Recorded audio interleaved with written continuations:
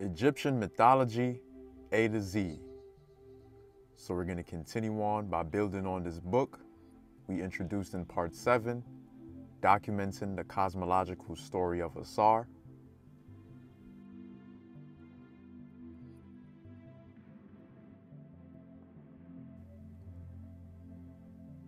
So we're going to read Osiris, Ausar, god of the dead, husband to Isis, Auset, and father of Horus, Hru. Ausar is the best-known deity of the Egyptian gods. Now here's the key. The pyramid text tells us that Ausar is the firstborn child of the earth god Geb and his wife Nut, the sky goddess. So once again, as shown and highlighted in previous segments, we're witnessing this cosmological concept of first, the firstborn, which now you're actually seeing is associated with the divinity Ausar. Given earthly rule by his father, Ausar brought agriculture and winemaking to the people of earth, and in that capacity, Ausar was called Unefer, the eternally good being. So Ausar was called Unefer, or Unefer, the eternally good being, the righteous and innocent one.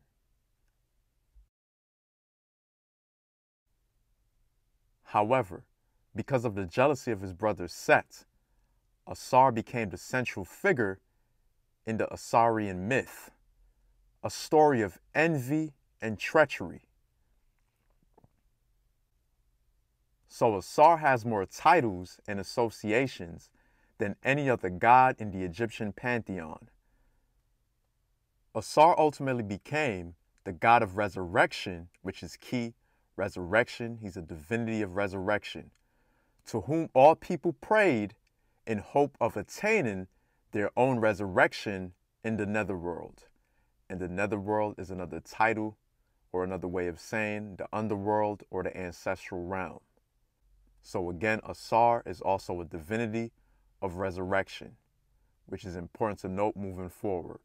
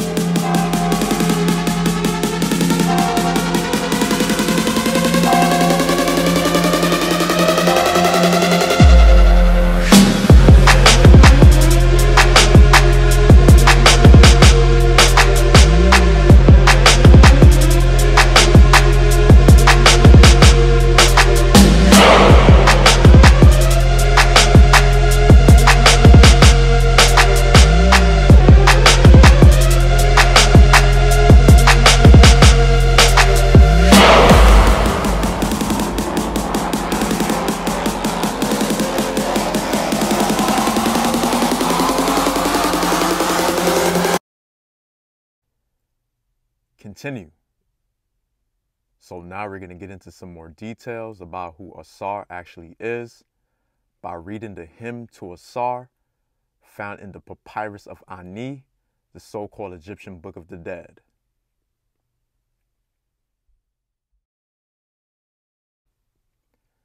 Homage to you, Ausar, Lord of eternity, King of the gods, whose names are manifold, whose forms are holy, you being of hidden form in the temples, whose Ka is holy. So Ausar's Ka, which is his soul, is considered holy. And to reiterate again here, what we discussed in previous segments, your Ka, which is also the term for the first raised land, highland, exalted land, as in Afuraka, is also the term for soul, your divine consciousness, because your soul is your divine consciousness. So Ausar's Ka is holy. You are the governor of Tatu, Basiris, and also the mighty one in Sechem or Sechem, Letopolis. And the words in parentheses are the Greek renditions of these names, these place names. You are the Lord to whom praises are ascribed to in the nome of Ati. You are the prince of the divine food in Anu. You are the Lord who is commemorated in Ma'ati, the hidden Amen soul, the Lord of Elephantine, the ruler in the White Hall, Memphis.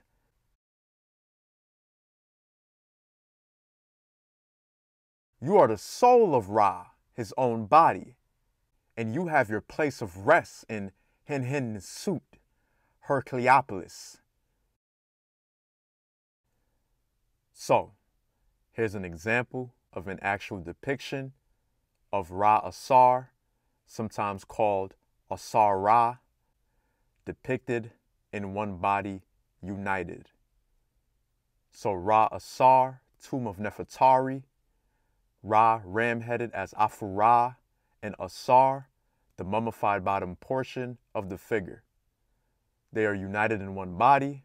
Ausar is referred to as Ka or Ka-Atep.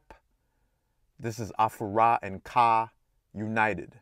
Afuraka, he who is upon his Ka.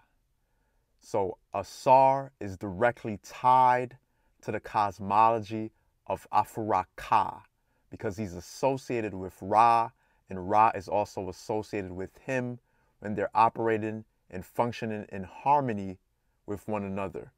Same is true of many of the other divinities in creation when they're operating and functioning in harmony with one another.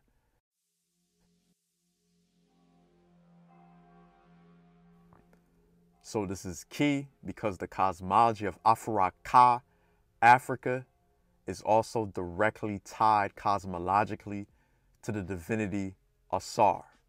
Because remember, in our cosmology also, Ausar and Auset was appointed king and queen by the creator Ra, who's the original and first king in creation.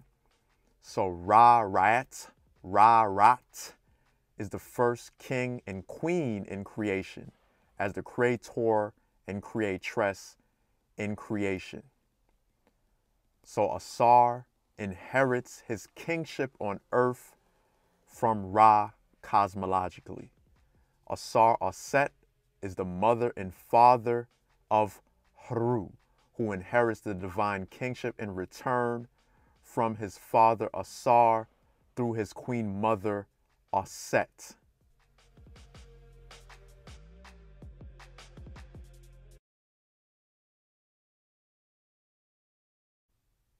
So we're going to continue reading. You are the beneficent one, speaking of Ausar, and our praise in Nart. You make your soul to be raised up. You are the Lord of the great house in Kemenu, Hermopolis. You are the mighty one in victories in Shasatep, the Lord of eternity, the governor of Abydos. The path of his throne is in Ta-Cheser, a part of Abydos. Your name is established in the mouths of men. You are the substance of the two lands, which is Upper and Lower Egypt, Upper and Lower Kemet, the two lands which was formed upon the unification of so-called Egypt, with Upper Egypt beginning and starting in the Sudan, then later giving rise to the unification of Upper and Lower Egypt, forming the state of ancient Kemet, which Ausar and Auset is the king and queen of. Continue. The companies of the gods praise you, and the gods of the Duat, the other world, the underworld, the spirit world, smell the earth and paying homage to you. The uttermost parts of the earth bow before you, and the limits of the skies entreat you with supplications when they see you. The holy ones are overcome before you, and all of Egypt offer thanksgiving unto you when it meet your majesty. You are the shining spirit body, the governor of spirit bodies. Permanent is your rank. Established is your rule.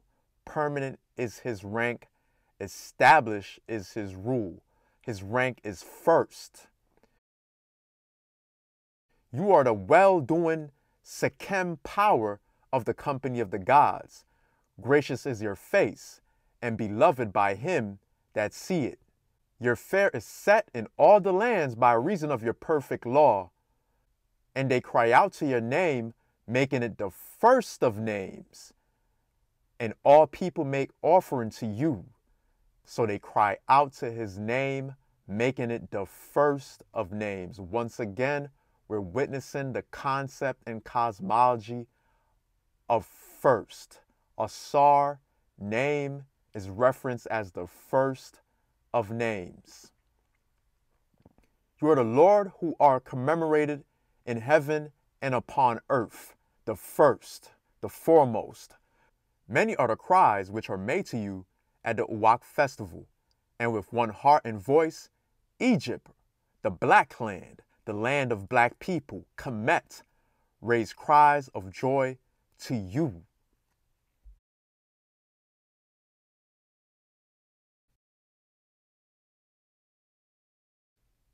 Continue. You are the great chief, the first among your brethren, the prince of the company of the gods, the establisher of right and truth throughout the world, the son who was set on the great throne of his father Keb, the earth god. You are the beloved of your mother Nut, the mighty one of valor, who overthrow the Sabawufin. So once again, you're witnessing that Ausar is being referenced as first chief. Again, Ausar originated in the ancient Khanit, Khanit land, now called Nubia, Sudan, etc., which is the first, foremost land, the front land. So the Khan land, Khant, the first land, the foremost, head, chief, the land of the beginning, the front land, was originally in the Sudan, which was Upper Egypt, which later gave rise to the unification of Kemet, who became the two lands. Of course, white Egyptologists hate to explain this because it exposes their propaganda and racist white Eurasian agenda that ancient Kemet was founded by Eurasians from the Mediterranean and West Asia. This exposes and destroys all of that. So now you know why ancient Kemet is called the two lands, because the ancient Sudan, the first land, the foremost land, the front land, was originally a part of Upper Egypt, which gave rise to the unification of the state. You did stand up and smite your enemy. You set fair in your adversary. You do bring the boundaries of the mountains. Your heart is fixed. Your legs are set firm. Speaking of his impervious, mummified form. You're the heir of Keb, which is sometimes spelled with the G, Geb. the earth god, the earth, and the sovereignty of the two lands, Upper and Lower Kemet. The two lands, Kemet, the black land, the land of black people, are content to crown you upon your throne of your father, like Ra.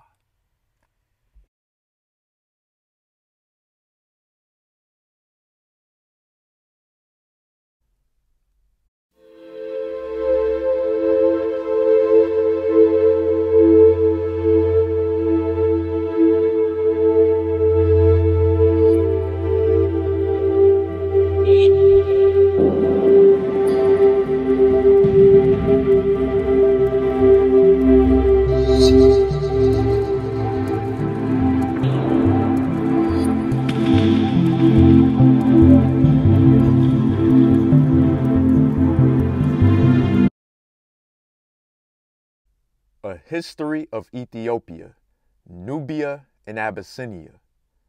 So now we're going to read about some of the indigenous names and titles for what our ancient ancestors called the front land, the first foremost land, which is the land south of Kemet, so-called Egypt, commonly referenced in more contemporary history as Sudan, Ethiopia, Nubia, etc. So now we're going to deal with the indigenous names and titles for the front, first, foremost land, the head, the land of the beginning.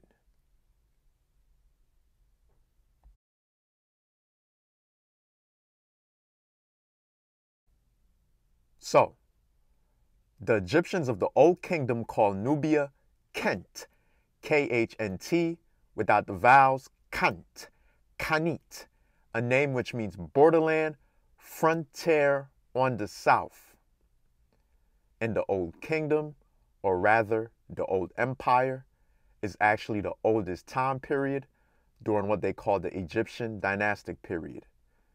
Therefore, the ancient Khant, Khanit, which is also vocalized as Khanat, is actually the oldest attestation in primary records of any reference to the land south of Kemet. Yes, the name entitled Khan, Khant, actually predates all the others.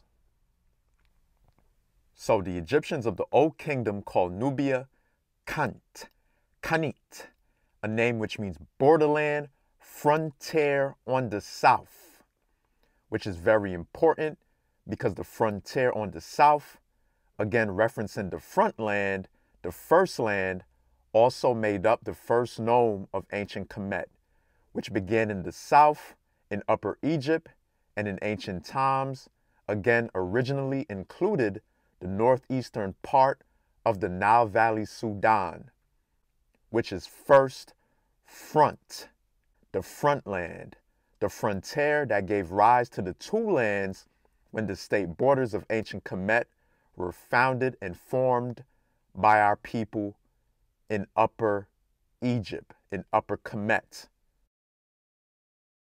And again, it's important to remember also, which we extensively discussed in previous segments, the vowels were typically excluded by our ancient scribes in the ancient Merutn Torah, the hieroglyphic language. The vowels were typically excluded by the scribes. So as a result, as a convention in Egyptology, in the field of Egyptology, what Egyptologists did when they were uncertain of how certain words were pronounced, they arbitrarily inserted an E between consonants to facilitate vocalization and pronunciation of words.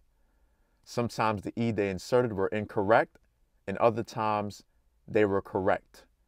So in other words, it was a mere guess on their part.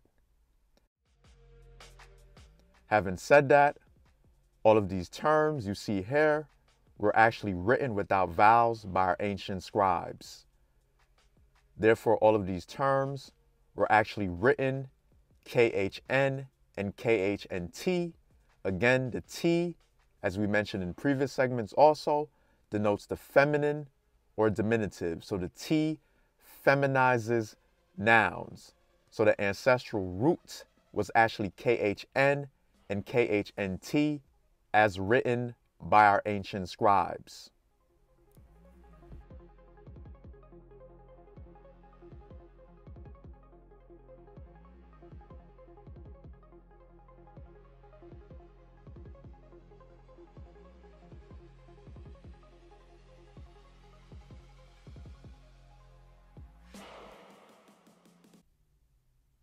Now, one might ask, if the scribes typically remove the vowels, how do we now determine if the E the Egyptologists are inserting between consonants are correct or not? So again, to briefly reiterate here what we demonstrated in previous segments, how to determine if the Egyptologists got the vowels correct is very simple. So, because our people still speak this ancient ancestral language, and for example, we still have the terms existent in the Afurakan expression of our ancestral language with the same meanings, we know and have the proper vowel placements and proper vocalizations, which again you could see here. The proper vocalization in the Akan language is kan with the A, which forms the root of the name Akan and Akani. So we're showing an example. The proper vocalization in the Akan language is kan with the A, not the E. So it's not the E that determines the word kan, kant. It's the actual A. So the term is kan, kant, and kanit, which is also vocalized as kanat, which as you can see here in the Akan language is akani, akan, kani, kan. To be first, foremost, first in rank, place, or time. To go before, formerly, previously. First, foremost, first, above all things, a long time ago, which is referencing the beginning. So this is what this term actually means. And again, first, foremost, chief, head, leader, etc. are all synonyms in English, which are used interchangeably by Egyptologists upon translating the term and name kan, kant. So they translate that term as first, foremost, chief, leader. So this is why you see the various translations of the term referencing the synonyms in English.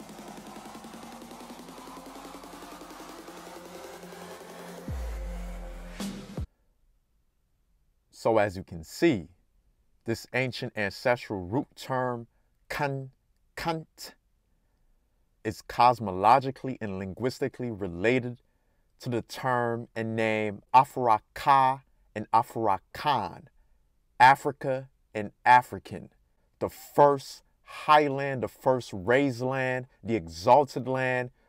As you can see now that it not only references the first, foremost, front land, but also the first, foremost, front people to go before. Those who are in front, those who are first, the original people, the leaders of the earth. So this term is not only an ancient designation of the Akan people as we know them today, it's a collective designation of our people that originated along the Nile Valley, who gave rise to civilization as Afurakan people, the Kanu people, the Khanitu people. So the proper vocalization is not, as you can see here on the left, Kenichu or Kenchu. It's Kanchu or Kanichu. The U also at the end of the term is plural. So that designates plurality. So it's Afurakanu as plural in our ancestral language, which is equivalent to the S in English for words like cans, dogs, with the suffix S. So the S is the suffix that denotes plurality in English, but in our ancient ancestral language, of ancient Kemet, the Medutu, the hieroglyphs, it was the U that denoted plurality. So it's Kanu or Khanitu. Again, the T at the end of the term is feminine. So this is also referencing cosmologically the divine matrilineal inheritance along the Nile Valley.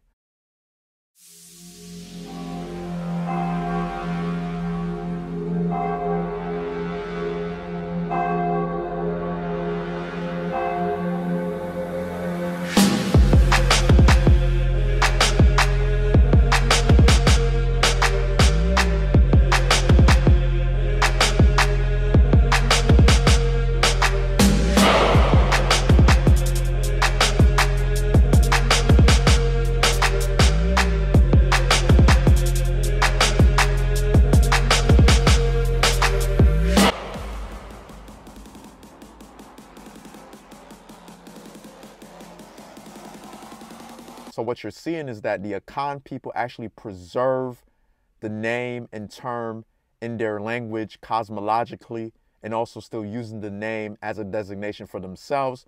But this is actually a collective ancient designation for all Afurakanu people, for all Black African people and Black African people only. So this is what this is actually talking about. So we don't want to get no misconceptions that this is only a term used by the Akan people, but it's actually a term, an ancient term that originally referenced all of our people as the first, foremost people. It's just that the Akan people preserved and are still using that designation and name in their culture, their language, and so forth, which, needless to say, is directly tied and connected cosmologically, linguistically, culturally, ritually to the royal family of divinities, Ausar and Auset, who was appointed king and queen by the creator Ra in our ancient Nile Valley cosmology. So Ausar and Auset, who's the first, foremost, head, chief, the throne, which is matrilineally passed down to the divinity Hru, the son of Ausar, the son of Auset, the queen mother in creation.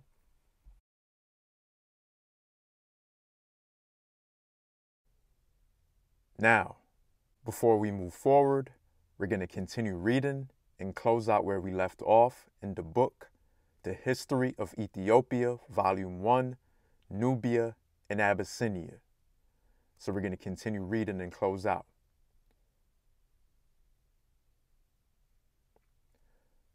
The Egyptians of the Old Kingdom called Nubia Khant, K-H-N-T, without the vowels, Khant, Khanit, a name which means borderland, frontier, the front land, the first land on the south. A later name was Khenset, K-N-S-T, without the vowels, or in the form in which we have the bow as a determinative. And the determinative is a descriptive symbol that comes at the end of the term in the hieroglyphic language. So a later name was Knesset, K-N-S-T without the vowels, the placenta land, or in the form in which we have the bow as a determinative. Shows that the bow, Pachet, was the representative weapon of the peoples of Nubia. Later still, so a later name also, later still, Nubia was called Sti, or Tasti, with the vowel Seti, Taseti. The land of the Nubians were Stu, Sachu, i.e. bowmen. So again, the U at the end of the term, Sachu, denotes plurality. So as you could see, all of these terms were actually attested in primary records later, after the term Khan, Kant, whom predates all the other terms. So needless to say, the term Khan, Kant is actually the oldest attestation of any reference to the land south of Kemet, which is called in contemporary history Nubia, Sudan, Ethiopia, etc. However, as you could see, our ancestors had many names and titles for the lands south of Kemet, which you now know the oldest is Khanit, Khanit, also vocalized as Khanat, Khanat, the first land, the front land, the land of the beginning, the land where our ancestors were in former times before they founded and migrated into Kemet.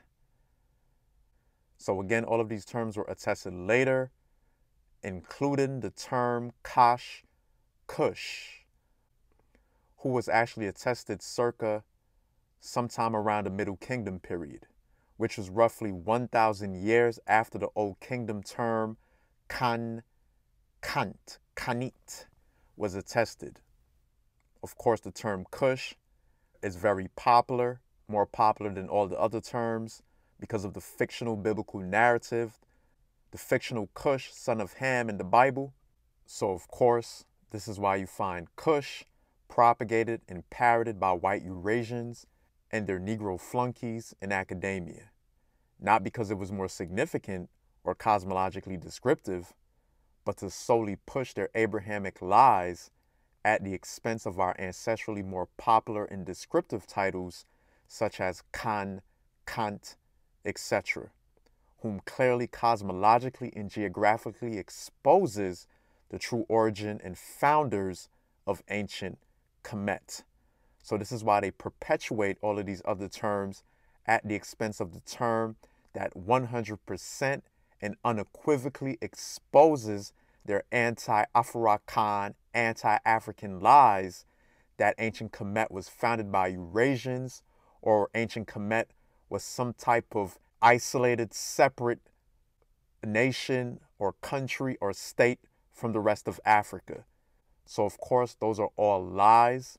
Once we learn our ancestral languages and start tuning in to who we truly are and stop embracing self-hatred and lies, we'll clearly start picking up our ancestral texts and start reading what our own people carved in stone about themselves thousands and thousands of years ago, before a fictional Bible or any Abrahamic religion or references existed on this earth.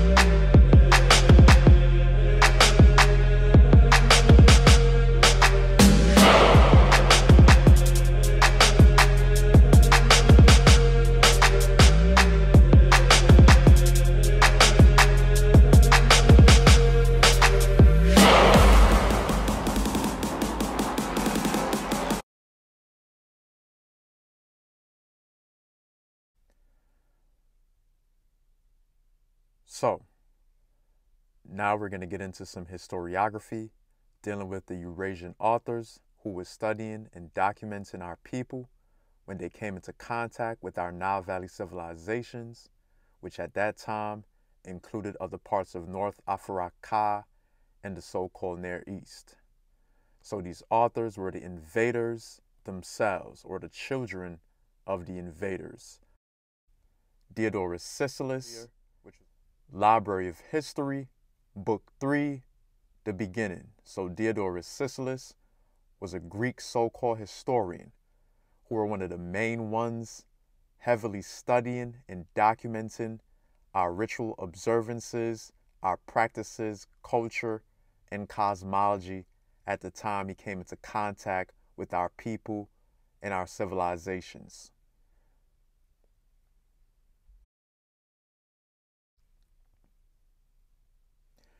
And also important to note before we start reading, the term Ethiopia was a general term used by Eurasians at the time to describe black people, which is actually a Greek term that means burnt face. So when you hear this term Ethiopia, we're not talking about the modern country of Ethiopia or its inhabitants. We're talking about the ancient usage of the term which again was a general term used by the Eurasians to describe black people despite the location or country they resided. So it had nothing to necessarily do with a particular location, although that term was also used to reference the land south of Kemet as well, because that's the origin of black African people. So they knew this at that particular time. In fact, the term was actually used in a similar fashion back then to how Europeans used the term Negro to describe black people, especially during the colonial period. So this is how the term Ethiopia was used. It was a general description to describe someone that's black, which again is a Greek term, which actually means burnt face.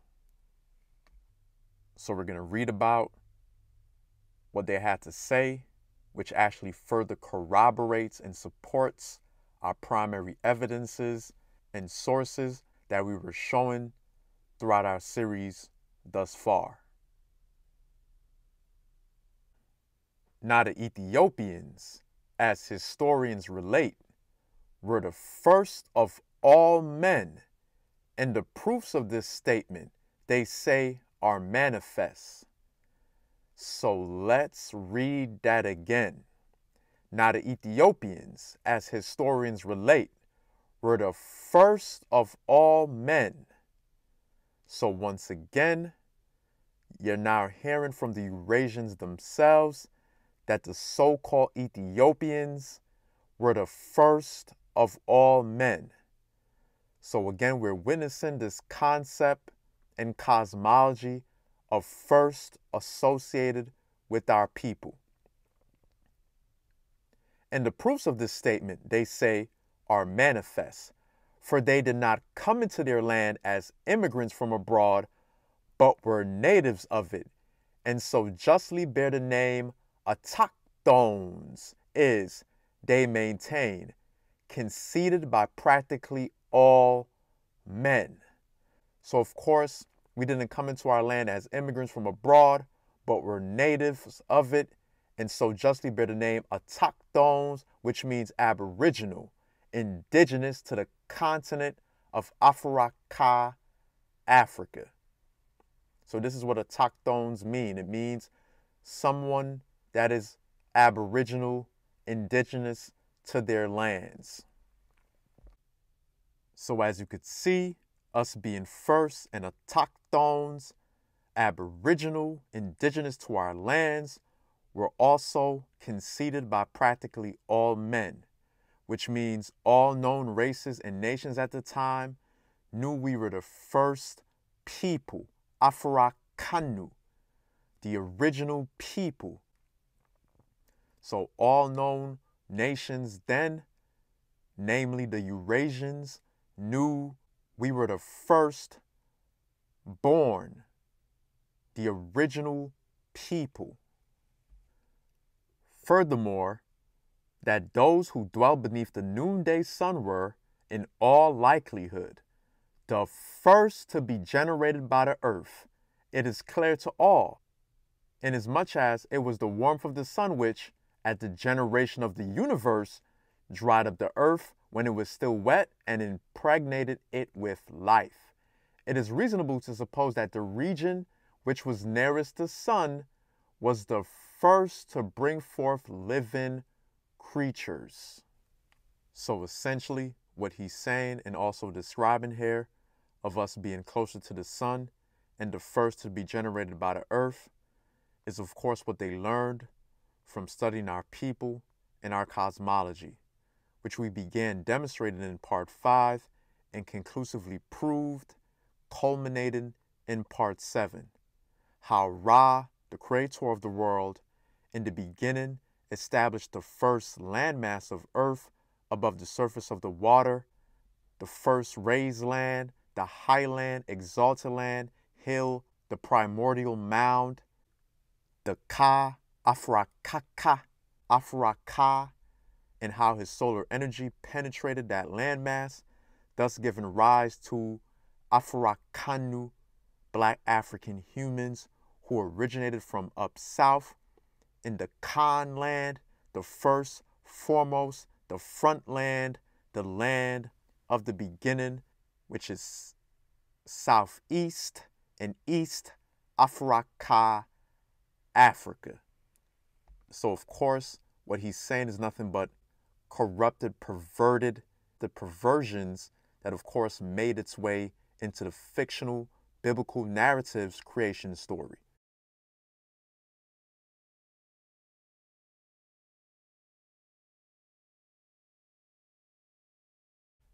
Continue. And they say that they're the first to be taught to honor the gods and to host sacrifices and processions and festivals and the other rites by which men honor the deity. So the Eurasians also knew that we were the first to honor the gods and host sacrifices and processions and rites, rituals in honor of the deity. So as a result, and that in consequence, their piety, meaning our holiness, our devotion to the deity, has been published abroad among all men. And it is generally held that the sacrifices, practices among the Ethiopians are those that which are the most pleasing to heaven.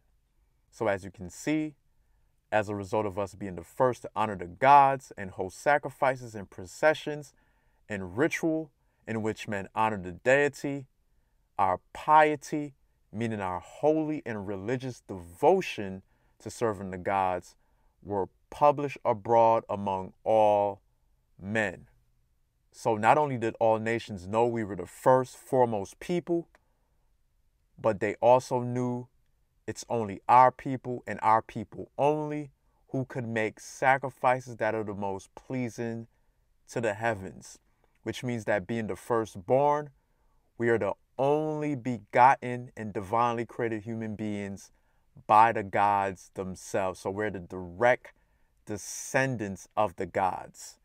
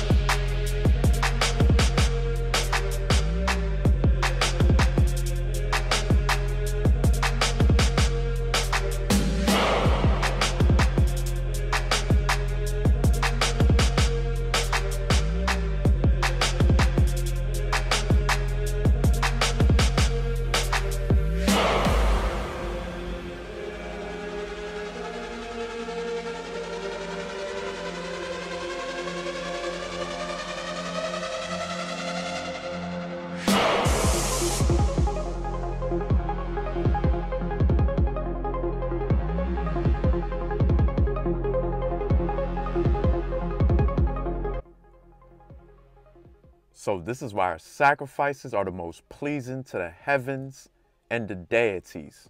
Because again, being their firstborn, we were directly begotten by them as their only divinely created children on earth. So one might ask, how are we, Black African people, their only divinely created children? So, what many of our people is not aware of and understand is that not everything that you see in existence today, which includes humans, were divinely created, which means that not everything came into existence through divine sanction of the Supreme Being. Matter of fact, to make this easier so one could get the full understanding on this, make sure you check out part 5 of our series, where we explain in full details the actual origins and functions of all the primordial gods and goddesses who later gave birth to Afurakanu, Afurakainu, Black African humans, in contradistinction to our white Eurasian enemies, who were not divinely created with a capital C, but only came into existence due to perverting their own spirit and rebelling against the divine order of the supreme being and the gods and goddesses. So make sure you check out part 5 to get this particular information and insight in depth and in details.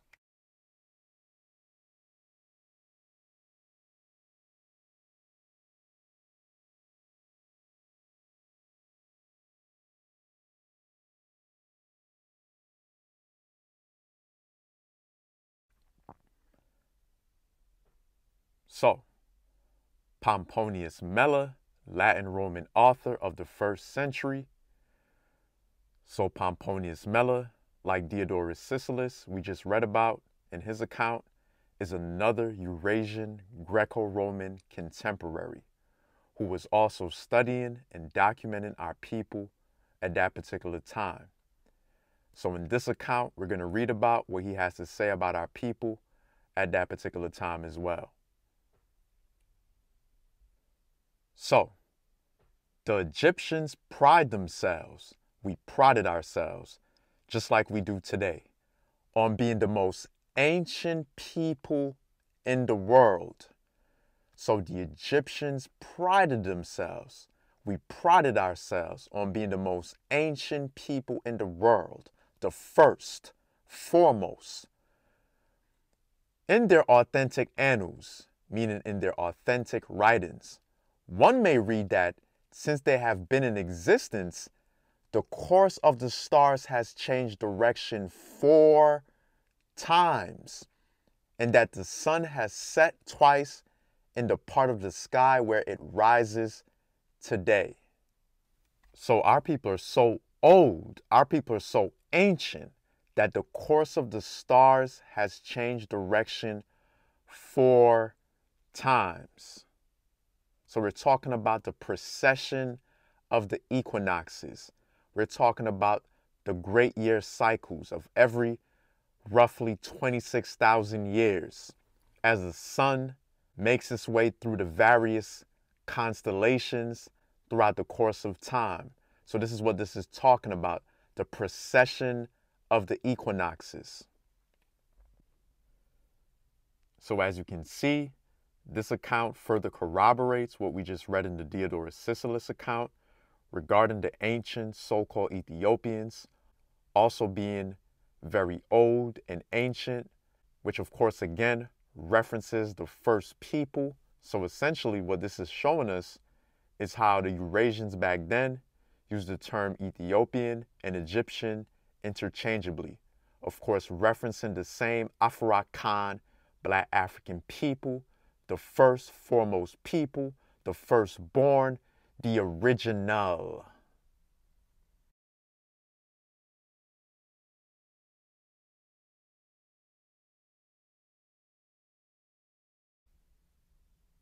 The African unconscious, roots of ancient mysticism and modern psychology. So in this particular book, we're going to get into more information that further supports some of what we just read. And of course, some of you probably noticed we already mentioned some of this information in previous segments, which is fine because what we're doing now is bringing it all together, full circle, so we could properly address their fictional Israelite myth. So we're bringing this information full circle in reference to some of what we mentioned already in previous segments.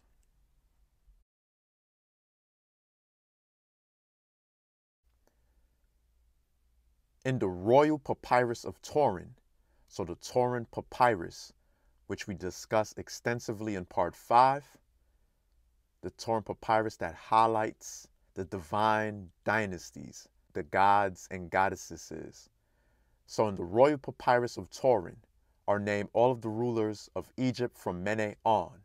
Mene, the first so-called pharaoh of the dynastic period of Egypt.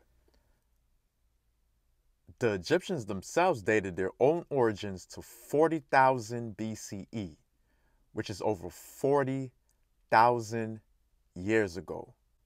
Diodorus Siculus, which we just read about a little while ago, Diodorus Siculus, said that the gods and heroes of ancient times ruled Egypt for 18,000 years and mortal men 5,000 years.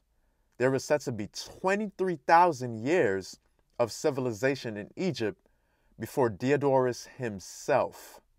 So Diodorus Siculus, which we just read about, who were talking about how the so-called ancient Ethiopians, so again, you can see he was actually talking about the same so-called Egyptians. So Diodorus Siculus said that the gods and heroes of ancient times ruled Egypt for 18,000 years and mortal men 5,000 years. And there was said to be 23,000 years of civilization in ancient Kemet, the Black Land, the land of black people, before Diodorus himself. Manetho, which is an ancient Kemetu priest, a black African priest, gives 15,150 years to the divine dynasties of Egypt, and then 9,777 years to the kings before Mene, which is the pre-dynastic kings.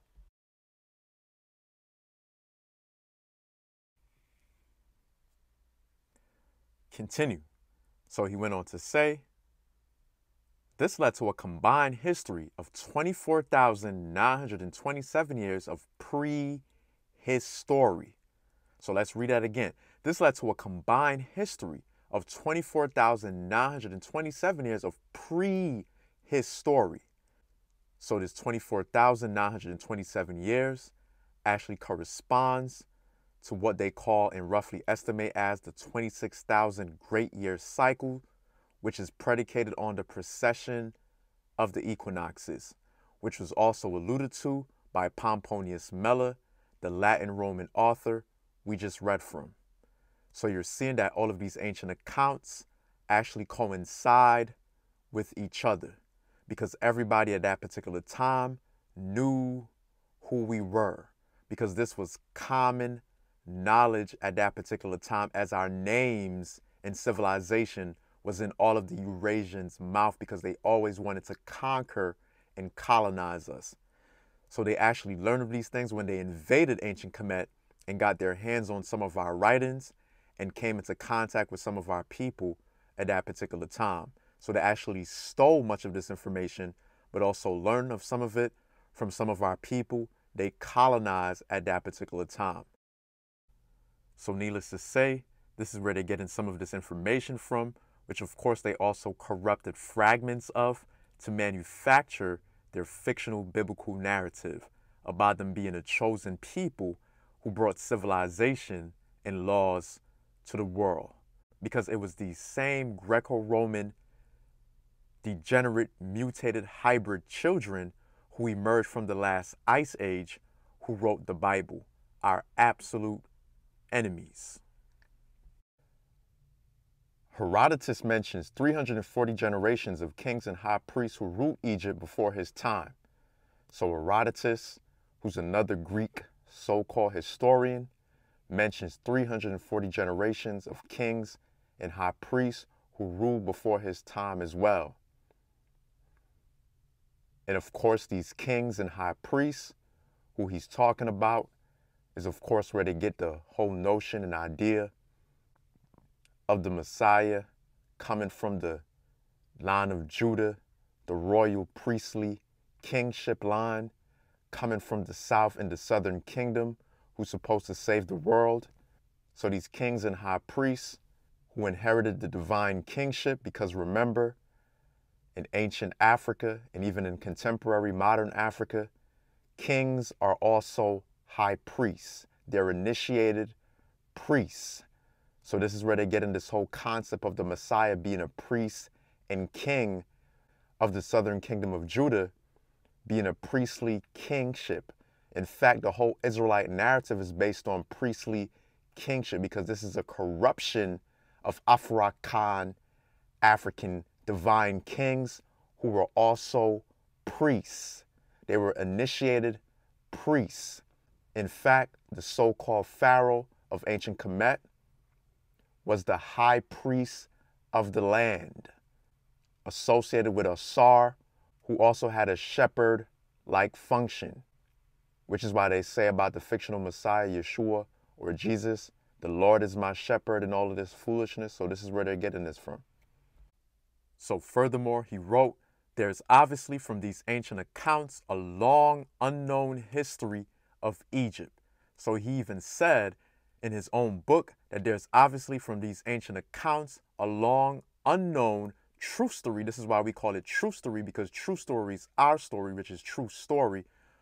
A long unknown true story of ancient Kemet, the black land, the land of black people, the divine land, a sacred land that was birthed by the supreme being through the agency of the gods and goddesses themselves, who gave birth to their only begotten and firstborn children, which is Afurakan, Afurakan, black African people. So there's a long unknown history for a reason, because our absolute enemies hate for us to even know who we truly are, so we could tune into who we truly are and destroy them.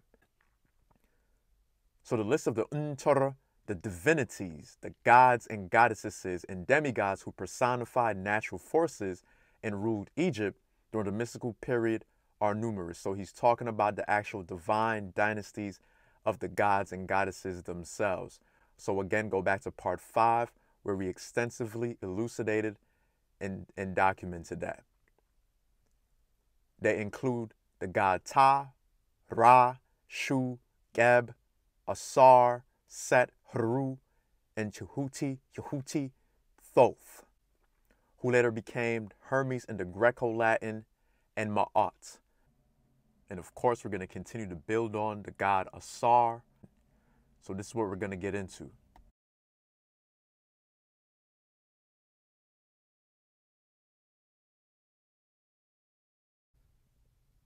So now we're going to quickly highlight what the sister Drusilla Dungy Houston mentioned in her book, The Wonderful Ethiopians of the Ancient Kushite Empire. So, there seems to be a worldwide conspiracy in literature to conceal the facts that this book unfolds. Because of this suppression of truth, world crimes has been easily made possible against Ethiopians.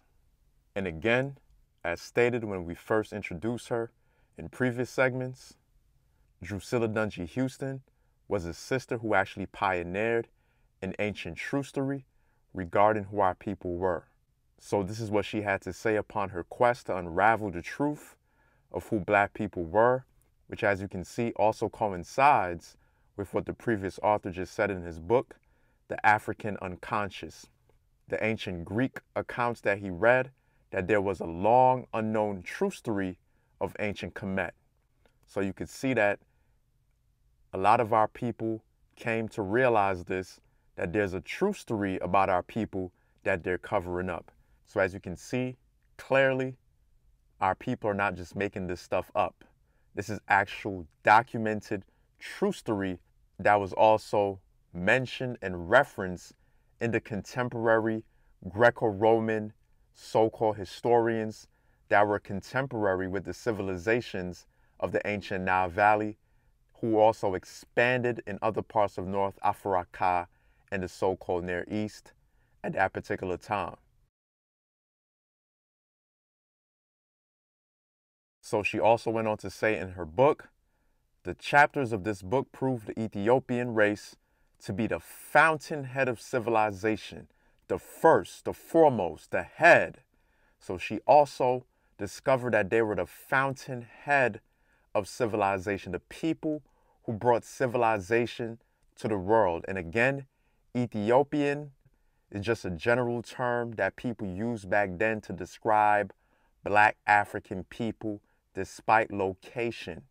So it had nothing to necessarily do with a particular location, although that term was also used to reference the land south of Kemet as well, because that's the origin of black African people. So they knew this at that particular time. So she said, if you desire truth, if you desire to be fair-minded, to be educated in vital knowledge not possessed by the average college student, If you desire to be an authority upon the life of the ancients, go down with me as archaeology, ethnology, geology, and philology disclose. And this is what we've been demonstrating throughout our entire series: archaeology, geology, ethnology, philology, linguistics, genetics also, which we demonstrated and proved conclusively in our previous segments as well.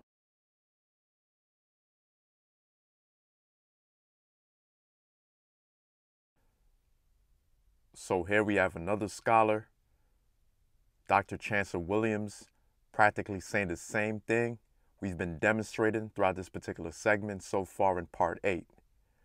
So in his book, The Destruction of Black Civilization, he said, "But the greatest of all issues is right here in the general agreement that the very earliest period known to mankind and African civilization in the areas later called Sudan and Egypt, which we now know is called the ancient Khanit,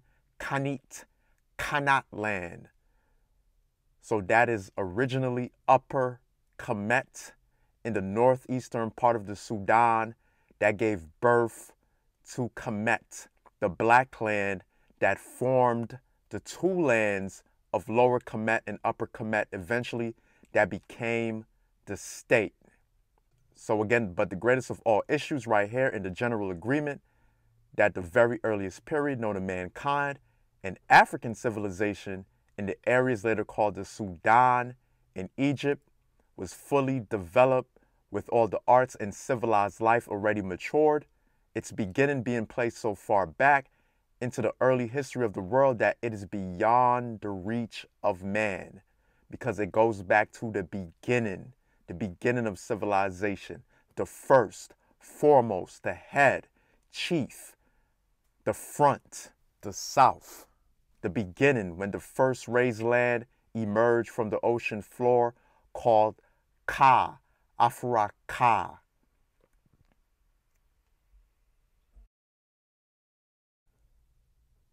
Continue. The second period might well be from the conquest of Lower Egypt by the Ethiopian leader Mene, Narmer, in 3100 BCE, so over 5,000 years ago, to the end of the 6th dynasty, 2181, also the end of the Old Kingdom. So what he's talking about is the period when the state, the nation state of ancient Kemet was formed and established, and how the first so-called pharaoh, Mene, also called Narmer, expanded into Lower Kemet, Lower Egypt, which is the northern part of ancient Kemet. So it was Mene, the first pharaoh, who actually conquered Lower Egypt in the north and united the two lands, which originally began in the south, in the Sudan, which was Upper Egypt, the northeastern part of the Sudan that formed the borders of the state of Upper Ancient Kemet, so-called Egypt.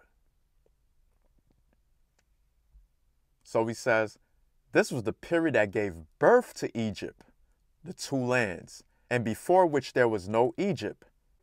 It was the period during which black kings united the two lands, started the dynastic lineage system, and began the building of the greatest civilization. So you could see Dr. Chancellor Williams also knew that Lower Egypt, the northern part of ancient Kemet, was not originally a part of the ancient Khan land, the first foremost land, the south, which is front, the leader, the head, the governor land where the royal family of Ausar and Auset actually came from. So cosmologically speaking, it was actually the royal family of Ausar and Auset's children who found a colony and state of ancient Kemet and united the two lands. They were the leaders. They're the royal lineage. That's the dynastic lineage system. That's the royal line that is matrilineal. It's a matrilineal line, which of course reflects the cosmological story of Auset and Heru.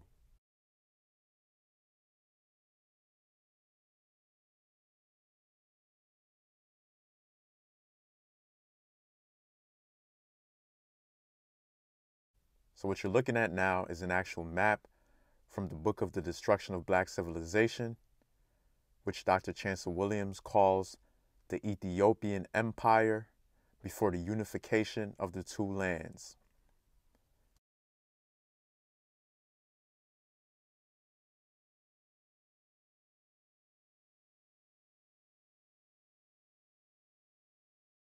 So on this map, it shows southern Ethiopia and northern Ethiopia.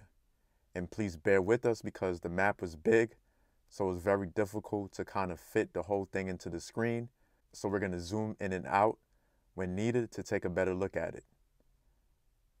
Now, what's key here is that notice how he calls southern Kem or Kam northern Ethiopia and makes no differentiation between the names southern Ethiopia and northern Ethiopia except for the borders that later became the two lands of Kem or Kam, which, as you can see, was first formed in Upper Egypt, Upper Kem, Upper Kam, Upper Kemet. So again, as you can see, Dr. Chancellor Williams and many other black scholars also knew that the Khan land, the ancient Sudan, aka Ethiopia, were the same Afurakan black African people who came from up south. The south, remember again, as we discussed in previous segments, especially in part 1, south is up. So they came from up south, which is up, front, the head, migrated down the Nile, and founded ancient Kam, Kem, Kemet, Kemit.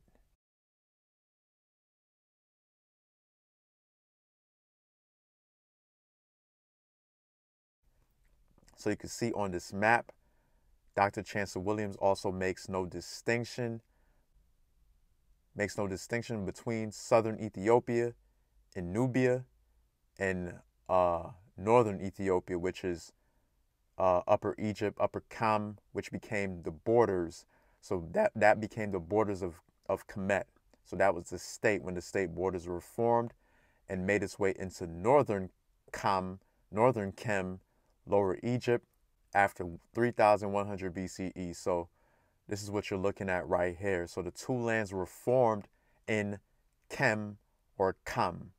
So that's what you're looking at, the two lands. So the first land, which you can see originally a part of the ancient Sudan, Ethiopia, Nubia.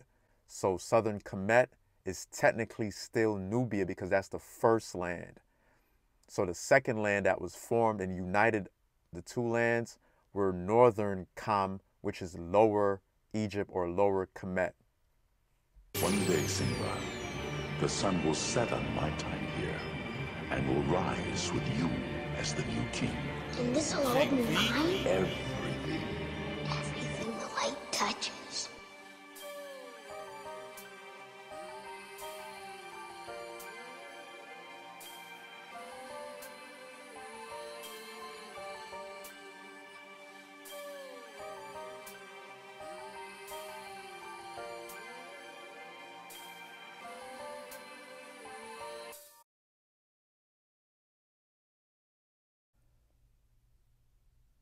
So what we're going to do now from this point is further corroborate and substantiate the migration of the royal divinity Ausar, which of course also includes Auset, originating and coming from the south, up south in ancient southeast, East Afuraka, Africa. So, as a royal statue, the pinnacle probably also symbolized the ultimate primeval king and royal ancestor Ausar, who is often shown wearing a white crown. So first and foremost, the white royal crown they're speaking of is the original crown of Upper Kemet, Upper Egypt. So that's the original crown of the south before the red crown of Lower Kemet, the north, was united with the white crown. So, such an identity, which can be proved in a roundabout way, may have given rise to the legend reported by Diodorus Siculus that Ausar originally came from Nubia and colonized Egypt, and the Ethiopian kings wore tall knob crowns. So you can see they're talking about the accounts also reported by Diodorus Siculus, the Greek historian, some of which we just read from a little while ago. And we're definitely going to deal with this particular Diodorus account they're referring to here in a little bit as well.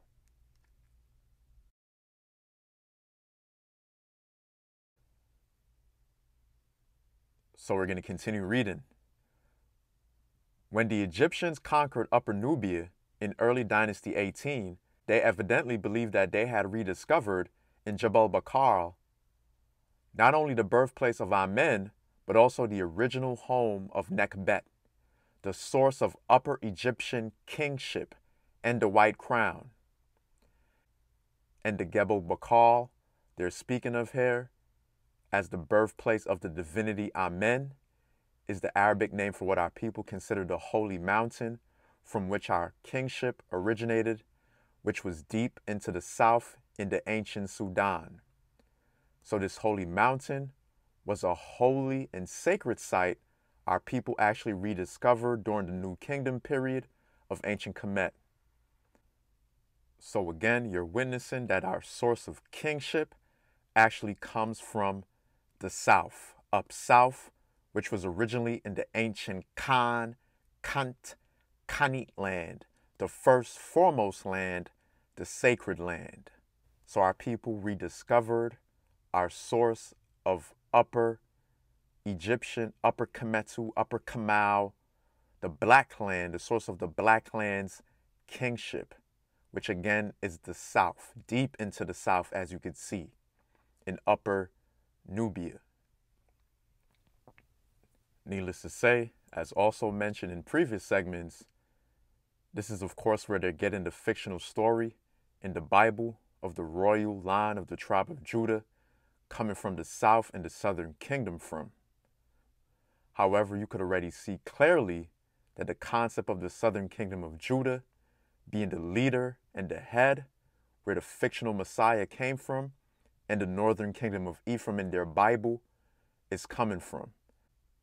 So it's no coincidence that that fictional narrative reflects to the T our ancient Nile Valley civilizations, namely Upper and Lower Egypt, which was our southern and northern kingdoms. So of course, all of that, how so-called Judah, the southern kingdom, and the tribe of Ephraim were at war with each other and were divided at some times and united at other times, are nothing but perversions and corrupted fragments of them trying to manufacture a history for themselves because they didn't have any. These spiritual, degenerate, hybrid, mutated children of the last ice age. So they had to manufacture a story based on things that already existed. So you can see these Greco-Romans always wanted to be us, who were studying our ancient Nile Valley civilizations, our culture, our sacred rites and practices. The same Eurasian parasitic spirits of disorder who wrote the Bible. Just like how they attempt to imitate and copy us now, while demonizing our culture via our hair, our hairstyles, our food, our music, our art, etc. They of course attempted to imitate and copy us back then, while at the same time demonizing us when writing their fake Abrahamic religions. So they always hated us but loved us at the same time because they are spirits of disorder. And all they do is attempt to parasite off of us when we are divided. Just like how we were united at many times back then, there were times we were also divided, which gave them the perfect opportunity to play us off against each other and take advantage of each other while our civilizations dwindled, crumbled, and fell. And by the way, we'll be remiss to not also mention that this mountain, Jebel Bakar, was considered the birthplace of the god Amen, which again, as extensively discussed in part 5 of our series, the divinity Amen is the male complementary half of the Supreme Being, while Amenet is the female complementary half of the Supreme Being. Because remember, Ra and Ra'at are the creator and creatress in creation, while Amen and Amenet comprises the supreme being, the two complementary halves that unites as a supreme being in the hierarchy of creation, because it's Amen and Amenet that directs Ra and Ra'et to create the world. So again, check out part 5, where we extensively detail the divine functions and origins of the primordial gods and goddesses in creation.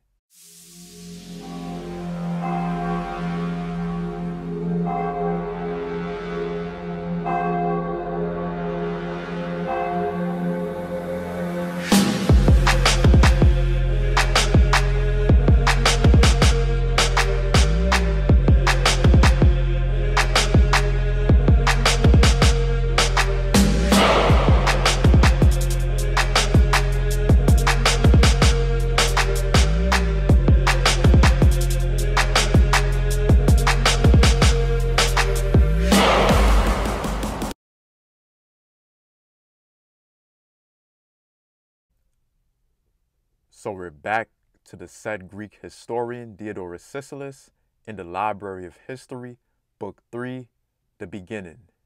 So there are many volumes of these ancient Diodorus Siculus accounts, but in this particular portion, we're going to read about what was mentioned in the book we just read, how Diodorus Siculus wrote how the ancient Ethiopians/Nubians colonized Egypt.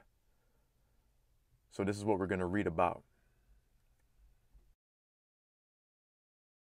And again, remember, Diodorus Siculus was a contemporary with our ancient Nile Valley civilizations, who was studying and reporting what he saw, heard, and learned.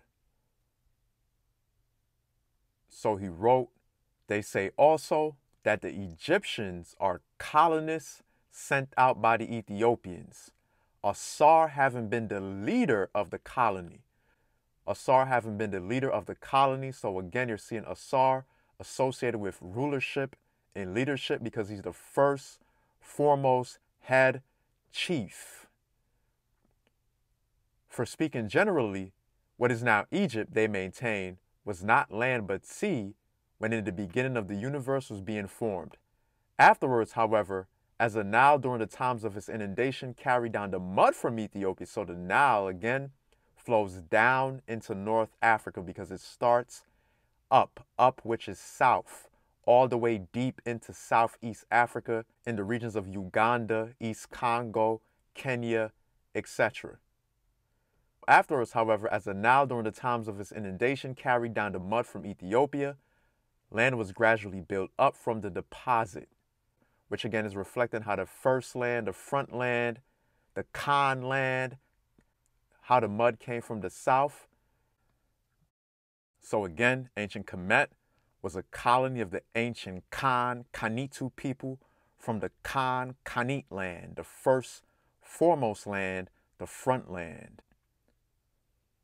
So to give a modern example of how this happened, the founding of the colony of ancient Kemet was very similar in the way how North America became a colony of Europe, namely the British. So you had the British Empire, who gave rise to the colonies they quote-unquote founded in North America, which of course they came with their diseases and pillaged, killed off the people that was already here. Of course, our people, Black Afurakan people, Black African people, were the first to inhabit this particular landmass in the Western Hemisphere. However, these colonies of the British Empire in North America, whom initially started in the South, then later became states, which then eventually formed into a whole country and nation. So in ancient Kemet, the first nomes, which again are city-states in Upper Kemet, Upper Egypt, was founded by the Khanitu people, which of course is why, as you can see here, the actual first nome of Upper Egypt was also called Ta-Kant, Ta-Khanit, which means the land of Kant, as the frontier which formed a border in Upper Kemet, Upper Egypt. So you could see the first nome, which again is the first city-state, still actually references the Khan land as a continuation of the ancient Sudan in Upper Egypt, Upper Kemet, the land of black people, which Dr. Chancellor Williams in his book, Destruction of Black Civilization, called Northern Ethiopia, the black land in Upper Kemet. And by the way, you could also see that the capital city of Khanit, also called Taseti, was actually Yabu or Abu, which the Eurasians call Elephantine. So for those that are not familiar with the biblical fictional story, this is why they talk about how the tribe of Judah, the so-called Jews, fled to the island of Elephantine and were living there worshiping Yahoo or Yahweh and all of that nonsense.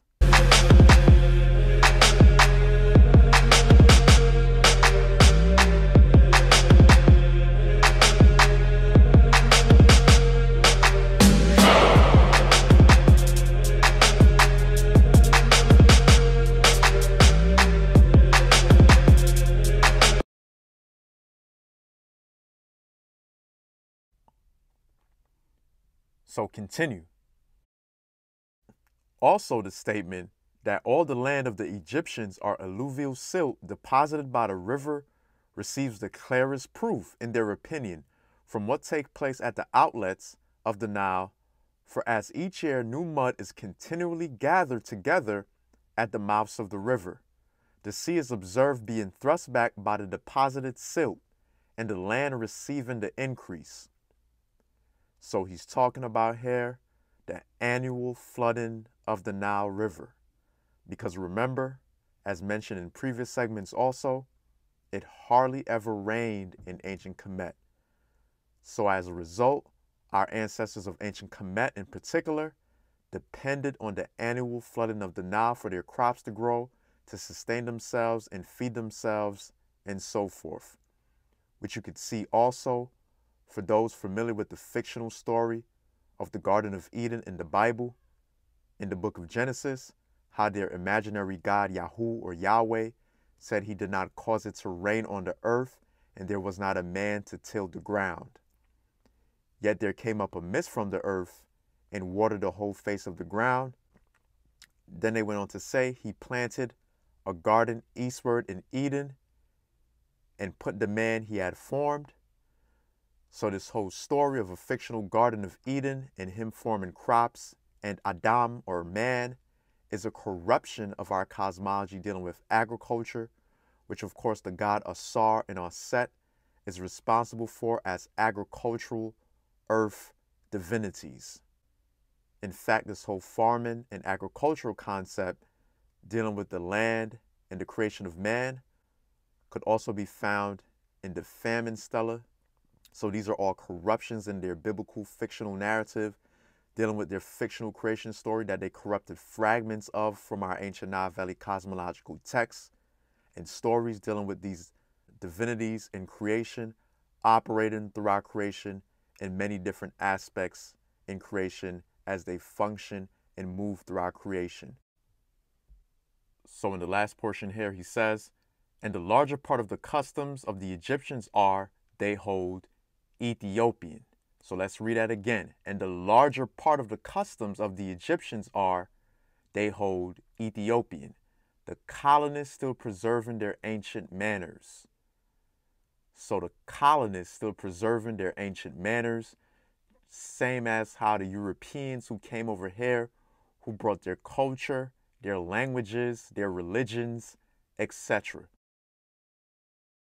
So something to also note, just like how not all Europeans, British or otherwise, came as colonists to America, or even immigrated later when the United States of America was formed, not all of our people in ancient Khanit, the ancient Khan land, the Sudan, Nubia, Ethiopia, etc., migrated into ancient Kemet when the united two lands were formed as the nation state. However, which is very important, just like how the U.S., the United States, has a strong sphere of influence in the world today, as they colonize and influence much of the world with their language, their body politics, religion, sciences, and education system, our people within the government of ancient Kemet also over time did the same as we expanded our sphere of influence throughout the entire ancient world, most times through peaceable means and other times when needed militarily.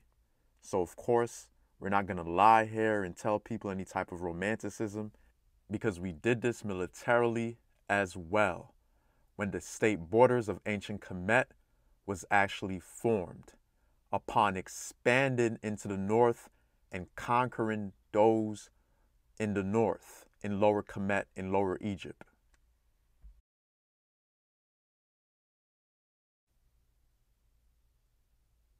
So he then went on to say, in reference to the so-called ancient Egyptians preserving their ancient manners, for instance, the belief that their kings are gods, the very special attention they pay to their burials, and many other matters of a similar nature are Ethiopian practices, while the shapes of their statues and the forms of their letters are Ethiopians, talking about their writing. For the two kinds of writing which the Egyptians have, that which is known as popular, Demotic, is learned by everyone. So the Demotic script, which is a cursive form of the ancient Medutu, the hieroglyphic writing, while that which is called sacred is understood only by the priests of the Egyptians, who learned it from their fathers as one of the things which are not divulged. But among the Ethiopians, everyone uses these forms of letters. So needless to say, as you can see, even writing comes from the land south of Kemet, the first land.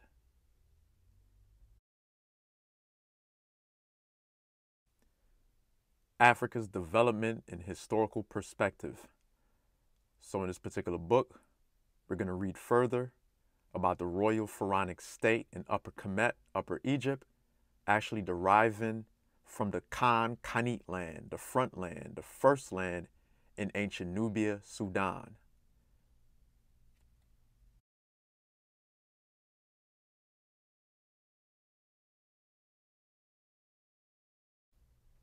So, behind the rise of the highly centralized kingship of dynastic Egypt. So the kingship was highly centralized, meaning highly sophisticated and hierarchical in nature. May have been an additional factor the adoption in late pre-dynastic Upper Kemet, Upper Egypt of elements of the rituals and royal ideology of the Coastal Kingdom. Early Egyptian royal tombs, before the shift to pyramid building in stone, were covered with a conical mound of earth, mimicking the practices known as early as the 4th millennium in Nubia and still prevalent 2,000 years later in the kingdoms to the south. So it was known as early as the 4th millennium in the ancient Sudan, Nubia. So that was roughly 6,000 years ago. So that predates the unification of Upper and Lower Egypt before the state was actually formed.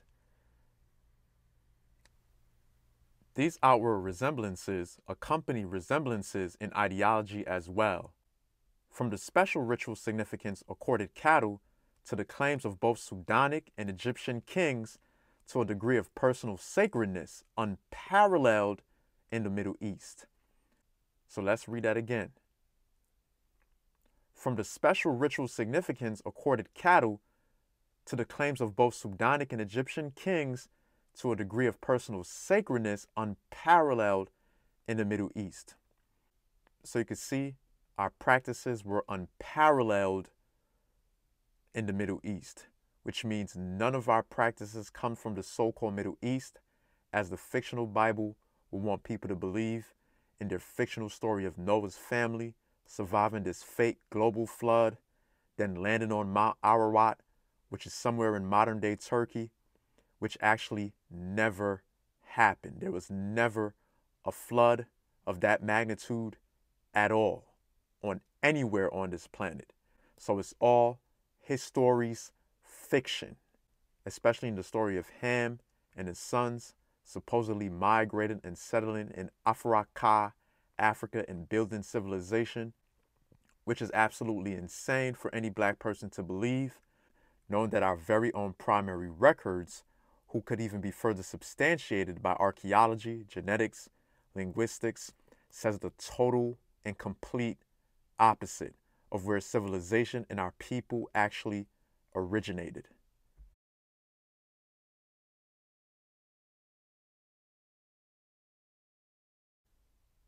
So here we're going to read from another source, saying practically the same exact thing. The ancestors of the Kemetu, the Kemites, originally lived in Nubia, the Sudan.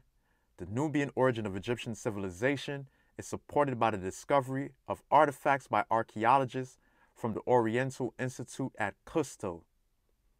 On a stone incense burner found at Custal, we find a palace facade, a crowned king from the south into the delta.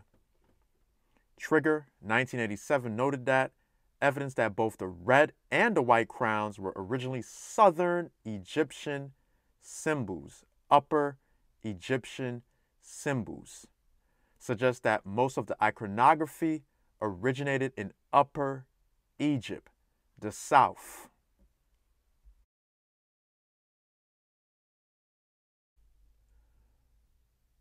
Continue.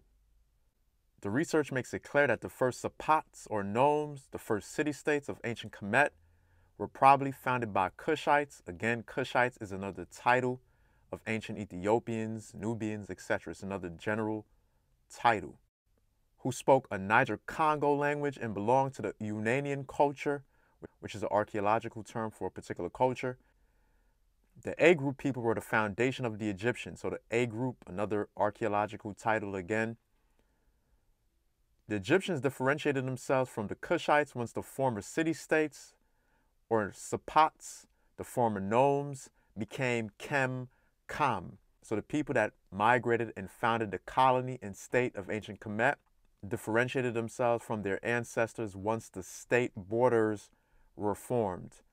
The same way how the British descendants in the Western Hemisphere here in North America differentiated themselves from Great Britain in Europe once the United States of America was formed. So you're seeing the actual same thing play out in modern times. The difference is the Eurasians are ruling over us today, whereas in ancient times we were ruling.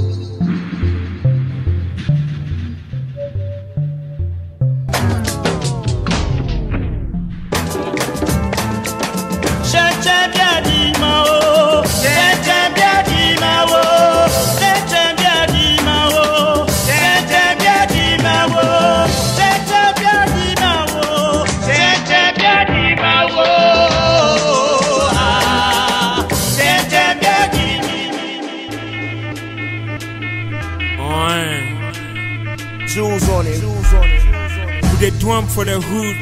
Friends, mom, so figure we be no good. The day I'm feeling many times to be rude. A dink pie, me coke, that be the mood. The Pequan for sway great. Obiakin and Hunty Benya Mona late. Unica pry, you think they swore in your face. What's it going to someone that ask them for a plate? I know, boy, though I appreciate the effort. If you can find a mistake, one method for the record. Me never competition, stay in your lane. The basic assembly, the music fame. Your hate the show is a shame. I dey feel your pain, my brother. Feelings I can go pain, my brother. Fuck it, we come from nothing. So if all of my parties no be set, that we're always up to something. We're hustling. Maintain, get your boy happy, maintain. Super never won green when you gain, it's a shame. Maintain, get your boy happy, maintain.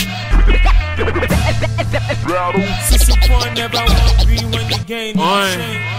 I dey do 'em for the team. And I do be I not cause we the scheme. One I'm a drink a cool ball of who no get dreams. How you dey feel when you see me on your screens? I dey feel so redeemed if you ask me. Enough for kind of question, I mean they don't gas me. Man, no small, I'll cut you off, yeah that's how it be. Meaning shaping them to show ways them fee attack me. But they no go get, baby before fro. Me try more respect what they meaning to you for. Die for brothers, smoke who for toto.